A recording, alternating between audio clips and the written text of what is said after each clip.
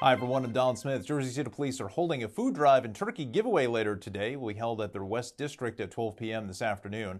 The Mercy House is giving away 200 free turkeys to needy families. The giveaway starts at 11 o'clock this morning at the Newark location on Clinton Avenue. And New Jersey's job market took a rare downturn in October, with the state losing 1,300 jobs. It's the first decline since November 2020. The net loss comes despite the creation of 6,700 private sector jobs last month.